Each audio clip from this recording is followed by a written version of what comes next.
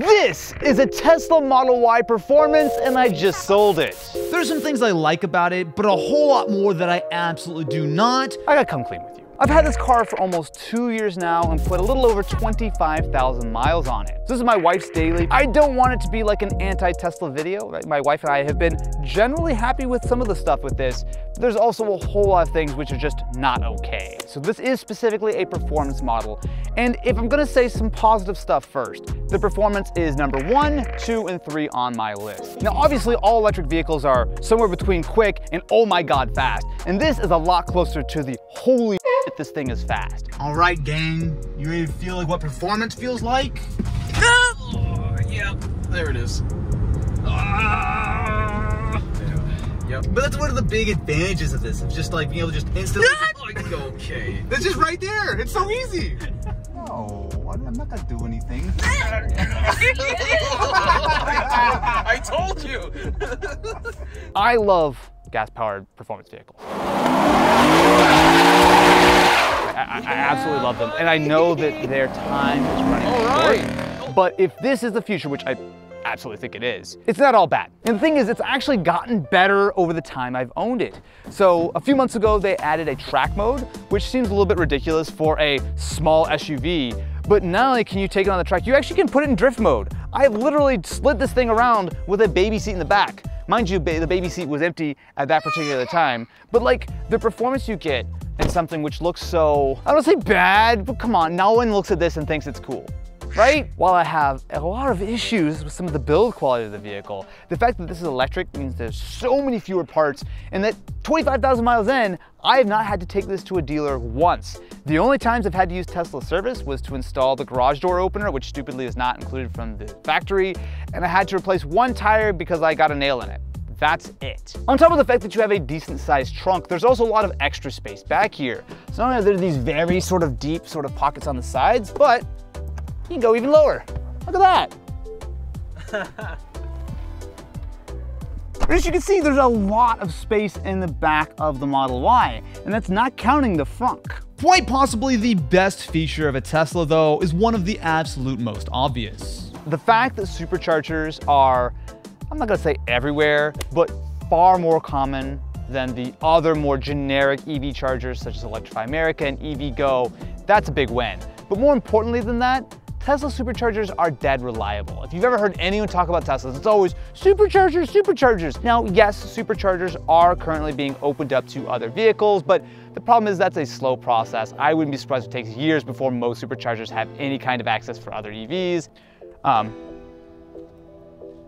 I like my fake carbon fiber spoiler that's falling off now. Well, again, not my car anymore, so not my problem. Let me explain to you how a door handle works on a Tesla Model Y. It's nowhere near as simple as it should be. Due to aerodynamics, they've got a very flush door handle, which means you always have to push it on the side to open it. A little bit weird, but fine once you get used to it. The issue is unlocking the vehicle. You have two ways in. First of all, you can use the little credit card-like key to tap on the B-pillar and will unlock the car. Or what the most convenient way of doing it is to use your smartphone and Bluetooth. And sometimes this works, but most of the time it doesn't. And especially when you have your hands full and the car decides that it doesn't want to open up for you, it's really not very fun. And this happens all the time. That's what I'm talking about. But watch this, I'll pull my phone out. You see that? And that is just the beginning of the quality issues that you could expect when you buy yourself a Tesla. A couple of months after purchasing the vehicle, both of the little covers for your seat controls came loose. So I have electrical tied both of them in place. There has been, the entire time I've owned this car, this panel right here. Yeah, so you notice how this doesn't stay flat? So not only has that always dragged, but you might see a little bit of tumbleweed. Driving back from the Bay Area 6 months ago, I hit a tumbleweed and it got trapped under there, and now it doesn't rattle anymore, but there's just permanent tumbleweed stuck in my underbody panel. The build quality issues extend far beyond just the exterior too. Now that's probably not a big surprise. Almost everyone who owns a Tesla complains about this, and I think it's completely warranted. Now there's the obvious stuff like panel gaps, which for a $60,000 vehicle are not okay. But then there's lots of other things, right? So the speaker that is on the right door, passenger door, it's just not screwed in right. So it's got a gap on the bottom, it rattles sometimes. Then there are things like the roof, which while it is nicely tinted and I actually think it looks nice, there's like some sealant that's up here that they just didn't take off and I can't get in there to like scrape it out. I know this is very easy to come off as someone who's just complaining about, oh, it's not very nice and so minimalistic. And yes, I like this display. This is the only thing I like in the interior, besides the fact that it's got a decent amount of space. The fact that I have no gauge cluster here is annoying. The fact that I have to go here and touch and move everything around anytime I want to do anything with the AC, very annoying. The lack of physical controls have been taken to an absolutely ridiculous minimal level. And that's not even counting the ride quality. Remember all that great stuff I was saying about the performance and everything? Well, oftentimes when it comes to a performance vehicle, you're sacrificing, right? You know, you want to get more performance out of it, well, you can give up a little bit of ride quality.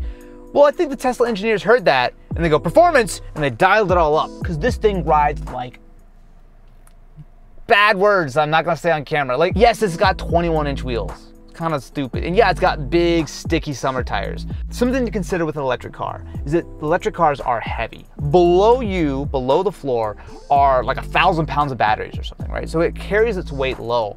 But that's still a lot of weight that the suspension has to deal with. And that paired with the low profile tires means that if you're going on even a moderately bumpy road in this performance, it's just uncomfortable. And if you're in the back seat, there have been moments where you hit like a little bump on the freeway and you'll like, your butt will come off the back seat. Even something like a Hyundai Ioniq or cars that cost half the price have much nicer feeling touch points, much more comfortable to ride in. This feels like a real area where Tesla just don't spend money.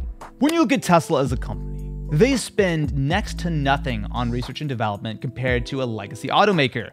Now that makes sense when you sell 4 models, and essentially almost all their sales are of the Model 3 and the Model Y. If you've got a good thing, just make more of them, right? Especially when you make a tidy profit on every single model sold. Significantly more than most other automakers, especially in the electric space, because pretty much everyone outside of Tesla lose money on every electric car they sell, or barely break even. But now that the supply has caught up to the demand, Tesla, while they still want to heavily invest in infrastructure and build more factories, battery plants, and all that kind of stuff, they're faced with a difficult choice. They have an absolute sky-high stock price, and to keep that actually propped up, they need to continue to build and to grow and to churn and really just try to own the electric space. But because the demand is sort of leveled out and they have to keep building more and more factories and infrastructure and whatnot, they really only have one choice: cut prices, and they have absolutely done that. So the car that I bought back in 2021 cost $61,000. A year later, they had raised the price all the way up to $70,000. But now that supply's caught up to demand, they've had to cut it drastically. It went from 70 grand in a few short months to $53,000. That is a price cut that you just don't see in the auto industry, short of like some sports car that no one wants that eventually will be worth a lot of money that I would never buy or anything. And what that really means is that Tesla are aggressively trying to push everyone out. Think about it. Tesla, while they are a very valuable company, still make a very small amount of vehicles compared to Ford or Toyota. And with everyone in the auto industry trying to bring out electric vehicles to compete with Tesla, no one's able to do that at a profit. So if Tesla can slash their prices and really get everyone out competed, like, it makes sense. But you know what also would make sense? If they made a new car, or I don't know, stopped removing features from the few cars that they sell right now. So for example, with this vehicle, I ordered it, I believe it was April of 2021. It arrived in June, and in that 2-month time period, not only did they remove the lumbar adjustment on the passenger seat, which is dumb, but okay, and they also removed the radar. So this is a Tesla Vision car, so it entirely uses the cameras instead of the radar. Now, are either of those a big problem? Not really, but the car didn't get any cheaper for it. Tesla made some more money, but I didn't save anything. So fast forward a couple of years, they've removed all kinds of stuff. They've removed one of the speakers from the stereo on a new vehicle. They've removed like the parking sensors. There's so many things that it feels like they're constantly trying to cost cut and save here and there that I'm like, aren't cars supposed to be better? There are a lot of great things about it. There are a lot of things that I do like, and there's some things I'm gonna miss. The fact that there are so many build quality issues, so many like refinement issues, it's not it for me anymore.